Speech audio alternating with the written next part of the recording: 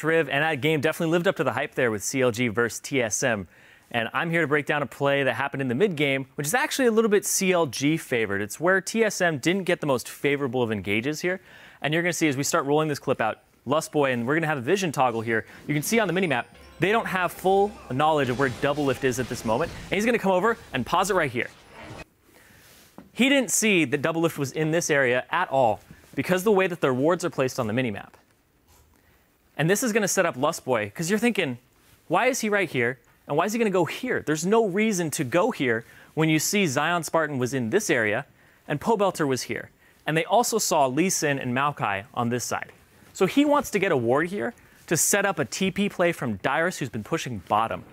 So what's going to happen is Lustboy goes into panic mode. Luckily, he's barred. He gets to go through the magical journey. He gets to set up and engage, and Dyrus gets to TP into the fight anyway. So as we continue to roll the clip out here, you're going to see exactly that happen. Throws it up. Golden Age? Maybe. But this is what happens. The ultimate comes down. TP comes in.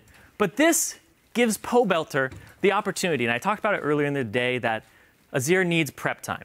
You need to get your soldiers out. Well, Pobelter gets to sit here, camping Lustboy's body in the fight, just spitting out soldiers in one position that is not contested. Because the damage dealers are grouped together on CLG. They're not going to have any threat on them. Because the threat from TSM's perspective is actually going to be Zion Spartan in here. So Bjergsen's going to come in from the side. He's going to blow everything on Zion Spartan. They want to get him off the field as fast as possible. So when they start doing that, it's going to leave their damage dealers open, and Wild Turtle eventually goes down after this fight as we continue to roll it out. Perfect prep there from Pobelter, just throwing damage out. Look at how uncontested Doublelift and Pobelter are this entire fight. They get to jump around. Doublelift gets to go into the face of Santorin there. And Bjergsen, his damage output is really just skittering around the fight, playing around little windows where he can jump in, blow people up, and then jump out, which he didn't get a lot of this fight. And that fight actually trails off into a really nice skirmish afterwards, where everybody's kind of low, overstays a little bit, and there are some misplays, but we don't have the rest of that for you here today, because that was the bulk of that play and that engage. But now we're going to hand it off to the desk with Dash, who's got an interview ready for us. Thank you, Zyrene. I'm joined by Bjergsen, Lustboy, and Loco Doco after a very solid win. These games never seem to disappoint when you guys go up against CLG. They're plenty back and forth. So first to you, Bjergsen, as one of the longer standing members of the team and this rivalry at this point with all the newcomers. Talk to me about once again being able to, put the nail in the coffin over CLG there in one of these games. It feels really, really good. Like I said yesterday, we scrimmed against CLG a lot, and they honestly looked like the strongest teams out of all the teams we scrimmed. And every single one of their performances in this yesterday and last week, they've just looked so consistent and they've looked so strong. So I was pretty nervous going into this game because CLG just looked really solid. It looked like it was really hard to really break them. So it felt good to be able to do that. Well, right. When we look at CLG, this split, we see them as a very strong team. So, Loco, to you, the fact that they've started off the split so well, you guys had somewhat of a rocky start with your very first game against C9. Having been able to beat CLG here must feel pretty good in terms of the evolution and the building up of this the team through the summer split. I mean, it feels great. Our mid-game looked shaky in the game versus TIP and C9, and CLG's mid-game looked really strong in the games they had. So I was a bit worried, but our boys really played well. Lustboy and Bjergsen played extremely well in team fights, and they were able to carry the fight through. Well, let's turn to Lustboy here now.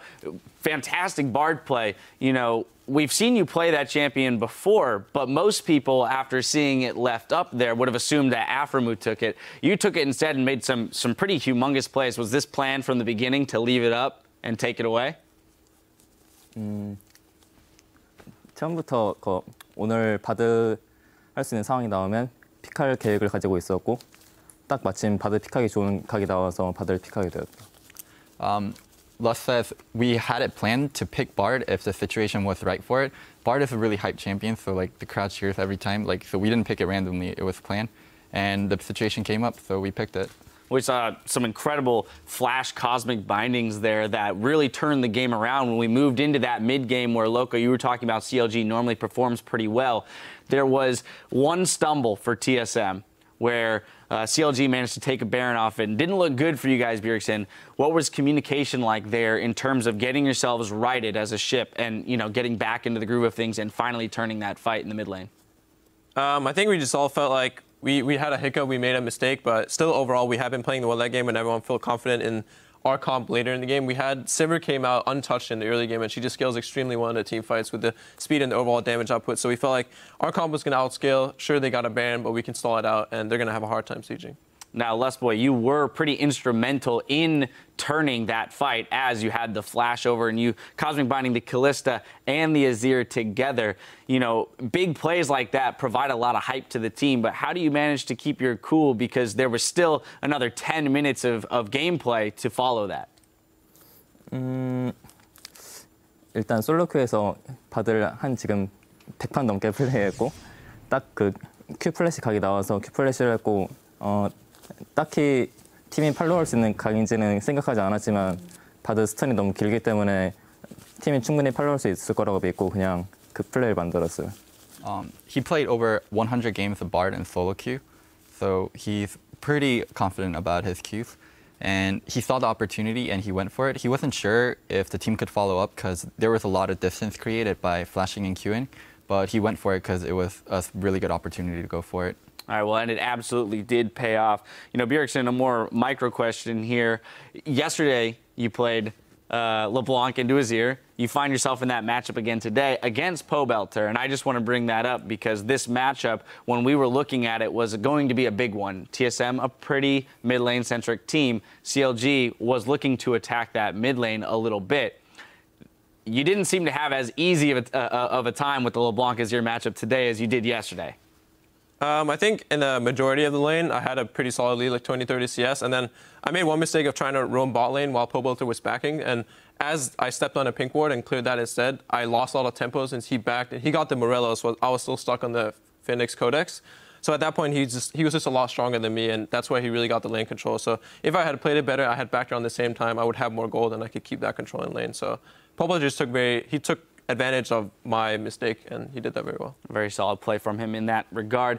Now back to you, Loco. When we look at, you know, the TSM CLG rivalry and the overall record, now moving to 15-9 when we include playoff games in favor of TSM, you guys have gotten the better of them the last few times. What do you attribute that most to? Because it always seems like CLG looks incredibly strong going into the match, but they fall short when they come up against you guys. Well, I mean, I would probably say our players. I think we have the most talented players in LCS. Bjergsen, Lustboy, by far the best players in their roles. Centaurian, really good. Turtle, Dyrus, also really good.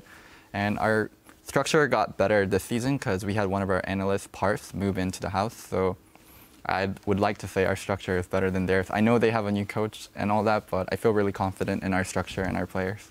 Well, Lustboy, talking about the structure, how do you as a player feel that the structure, the team, the support staff that you have around you has helped you develop as an individual and as a team? Very good, very good. Well, very good is good. Bjergsen, anything to add with that when it comes to the support that is lent to you guys through the management and the coaches? I think we've just been constantly improving overall. Since Loco joined, I think, almost a year ago, we've just really learned how the players should mesh with Loco and how Loco should mesh with the team and really how we should be towards each other. And I think that adding Parth in the house and also having our analyst Dylan online, it really helps out that we have pretty much every single side covered. As soon as they realize a mistake, like our mid game it wasn't as good as it could have been against TIP, instantly they go back. They do a lot of prep work where they show us how we should go through this, what exactly should we do in the mid game with these kind of comps that we're playing. And today it showed our mid game was a lot better, and I can't credit that to anyone but our coaching staff. Well, the structure is breeding excellence, no doubt. Once again, congratulations to all of you and the rest of the team on the win today. We are going to take a 3.5-minute break before diving into Game 4 with TDK and Enemy eSports taking center stage. Here we're going to get a look at Team Dragon Knights and Enemy arriving just a short time ago. Now, they've faced off in the Challenger Series, but this is the first time they'll do battle on the LCS stage. So a big game for both of them to prove their worth and their value in the LCS. Don't go anywhere. The action continues after this.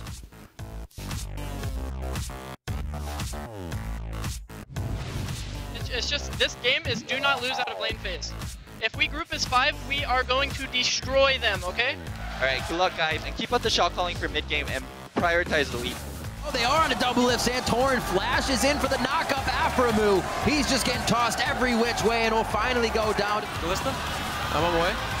Nice. Nice. Okay, Afro. K-Pro. You guys got him. I'm coming for Afro. Nice. They're TPing. On the TP. Nar. I have to splash out. Nar. He's rooted. Watch it. Watch LeBlanc. Sivir. I'm burying. Sivir.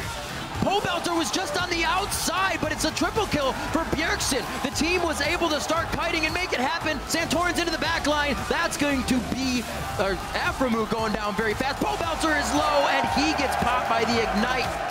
Team SoloMid take down Counter Logic Gaming.